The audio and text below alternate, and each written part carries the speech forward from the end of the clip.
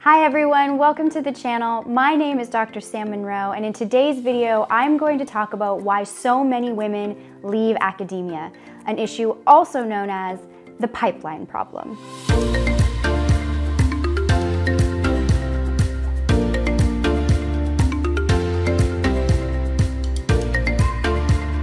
Hi everyone, welcome to the channel. If you are new here, my name is Dr. Sam Munroe and I am an ecologist. That means I study plants and animals and how they interact with their environment.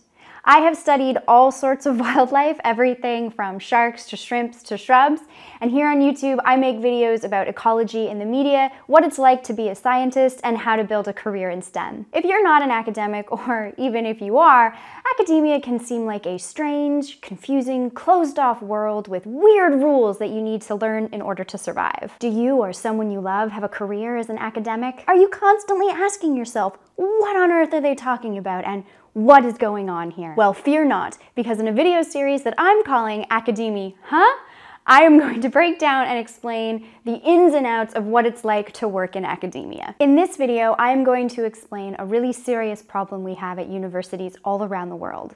That is the continued loss of women from academia and the lack of women in senior academic positions. This is an issue commonly referred to as the pipeline problem. I want you to imagine a series of pipes all connected making one big long pipeline. The pipeline represents the academic research career path, and the water being funneled through that pipe is the academics. Academics start the pipe as a junior researcher and hopefully make it all the way to the end where they get to become a full professor. At the end of this pipeline, you will find job security and a great salary. But women, who tend to face a lot of barriers to career progression in academia, tend to drip out of the cracks of this pipeline. They leak out at all of the junctures in the pipeline, if you will.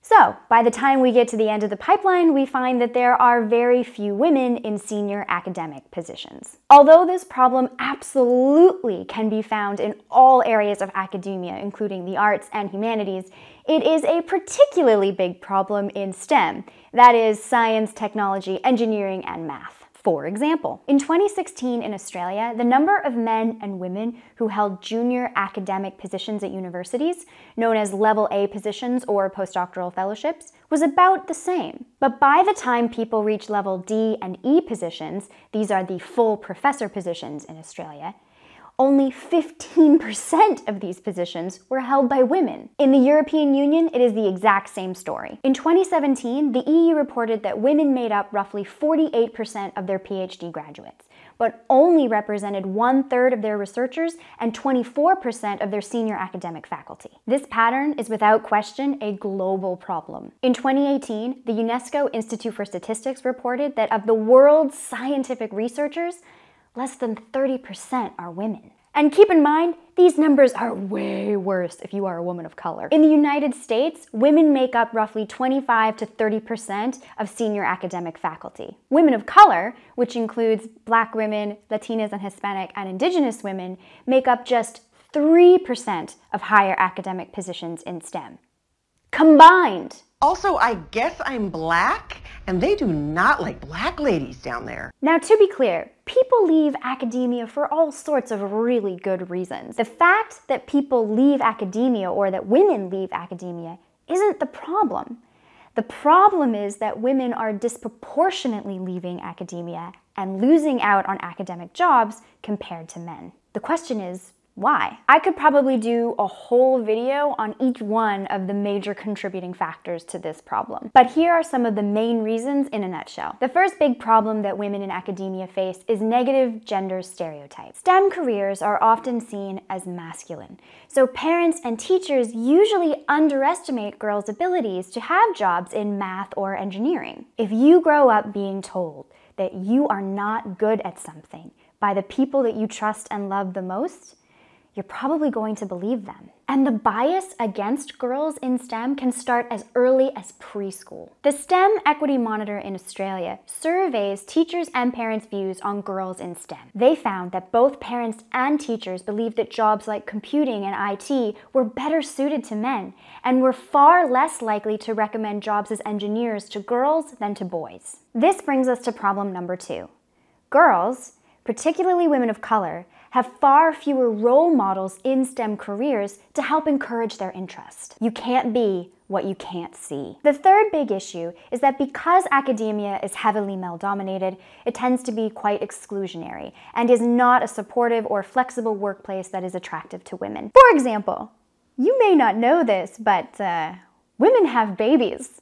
And sometimes they need to take time off to, go have their babies. Unfortunately, many universities still don't offer adequate parental leave or flexible working arrangements. They also fail to fairly account for gaps in women's careers when they do take time off for parental leave. As a result, women often get overlooked for promotion, and some just decide to leave academia altogether because it is really hard to be a good parent and a good academic. Annabelle Crabb, an author and reporter for the Australian Broadcasting Corporation, puts it best. Women have changed the way that they live their lives hugely in the last half a century. What they haven't done is move out of their domestic roles, essentially. I mean, everybody knows families where that's not the case, right?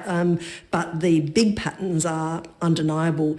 Women moved into the workforce and just took on that extra work in addition to the domestic workload.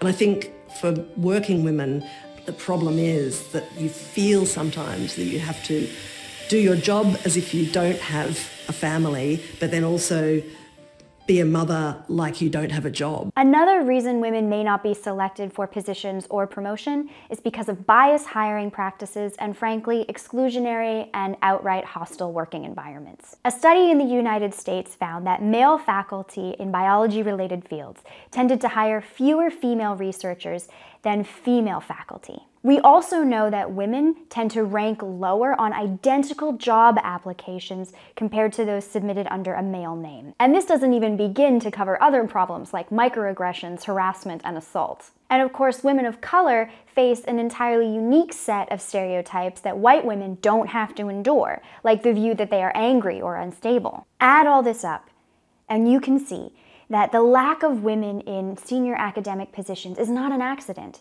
It is the result of bias and discrimination that starts as early as kindergarten all the way up to adulthood. So how do we fix this? Well, it's not going to be easy.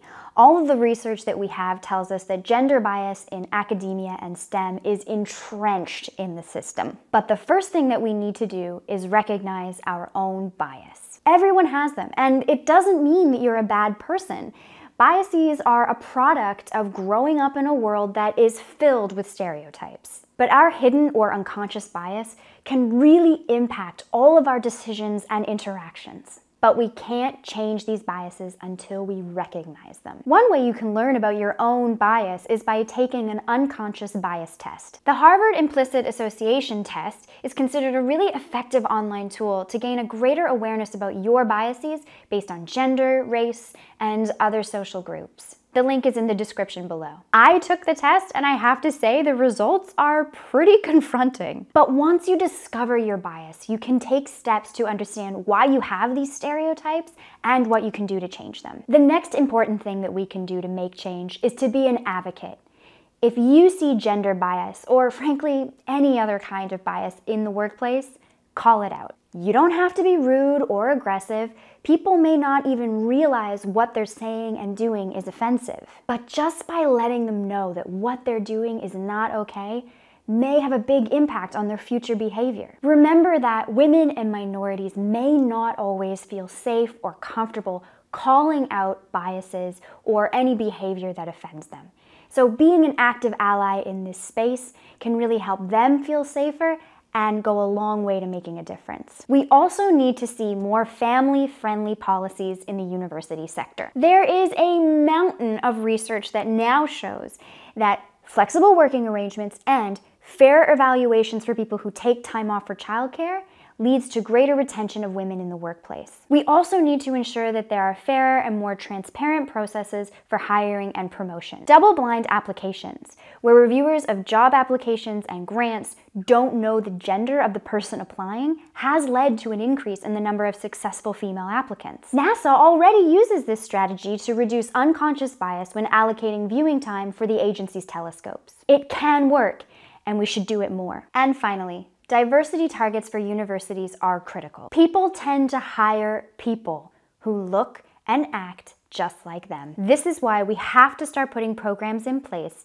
that proactively hire women and people of color into senior academic positions. And this is already happening. In Canada in 2017, the government announced that universities would actually lose funding unless they started hiring a more diverse set of candidates into senior research roles. Ultimately, these types of actions force people to overcome their bias and think differently about their hiring practices. All right, there you have it. The pipeline problem in academia explained, and also one of my very first YouTube videos. I think I chose a really nice, simple, non-controversial topic. Definitely not going to be anybody angry in the comments. As always, if you enjoyed this video, please like, share, and subscribe, and don't forget to hit the bell to be notified about my next video where I try and explain the crazy world of academia.